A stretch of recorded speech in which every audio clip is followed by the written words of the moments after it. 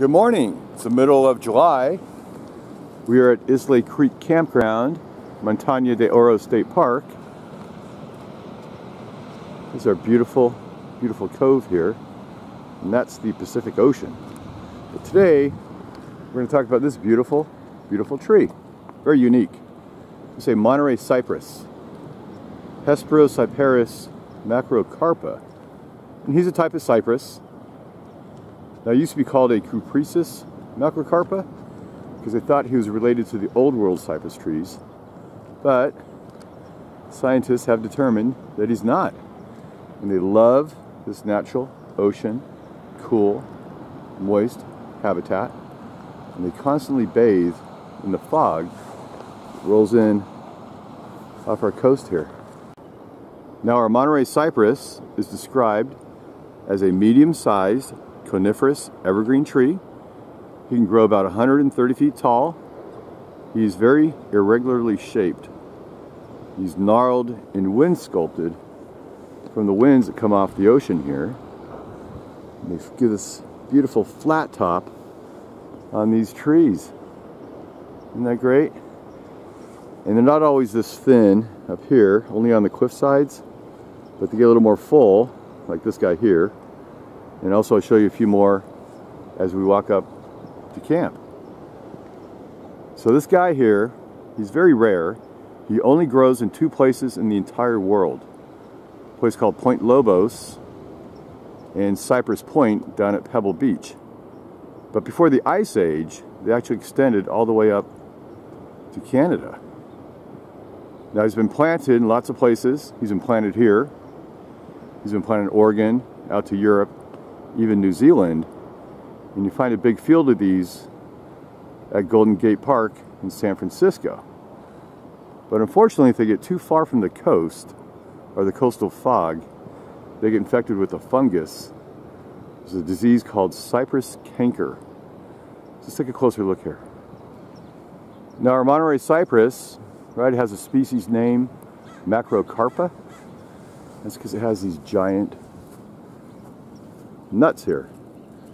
This is related to the California juniper that has small nuts. These guys here are big, and macrocarpa means large fruit. These guys get about 3/4 of an inch, maybe an inch and a half long. And they've got 6 to 14 scales around the outside. And they're green at first. After about 2 years, they turn brown. And each cone, it's called a cone, it's got about 140 different seeds right here. And the leaves, let's take a look at the leaves here. They're about 1/10 of an inch long.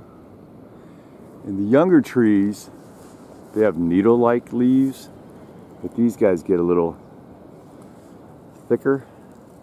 They branch out a little bit here. See that? And they're bright green in color. And they grow in these really dense sprays off the stems. And they've got a little waxy coating on them. And that waxy coating helps reduce water loss or transpiration. And it's got a little bit of a lemony smell to it. Wow. So the trunks, here we go. This trunk can get about 8 feet in diameter, or maybe 20 feet all around in circumference. And sometimes they're really gnarled, super branchy, like we have here. And they're very wind sculpted, like I mentioned. And the bark here, a little grayish in color. It's got deep vertical furrows. Here, it's real soft to the touch. Very soft. It's a nice tree. Wow. We got some more over here.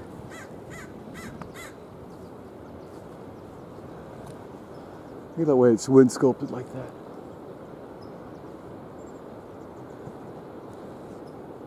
I love this tree.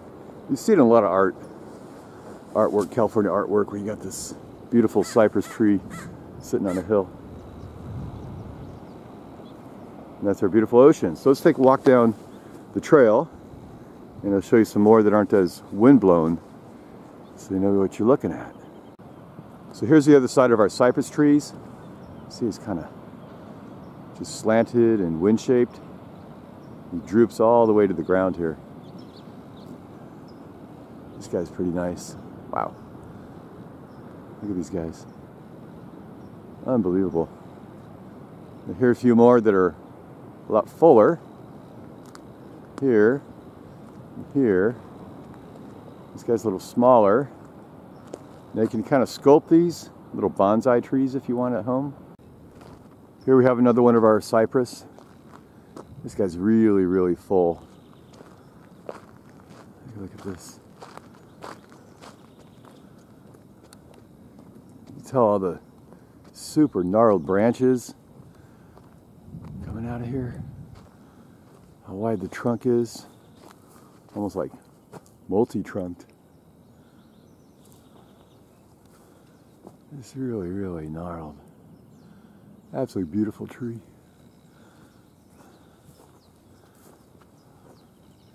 Here's a little green fruit. So he'll take about 2 years to turn into our big old fruit or nut right here. So here's another of our Monterey cypress. Here. Here. So they kind of come in all sorts of shapes and sizes. This guy's really full. Lots and lots of fruit. Here's another one of our cypress. It's got this beautiful flat top. It's very full and branchy and lush as you get to the bottom. A couple other little factoids. So the foliage, it's slightly toxic to livestock. The logs are used by craftspeople, some boat builders, small manufacturers, for furniture and decorative wood. It's fast-burning wood, so not good for firewood. And there's several cultivars. Some are dwarf, some are tall, some are used for bonsai trees.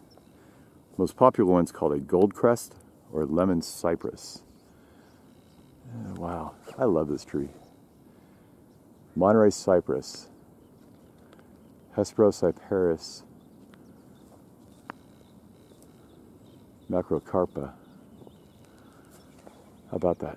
Anyway, thanks for watching. Have a great day.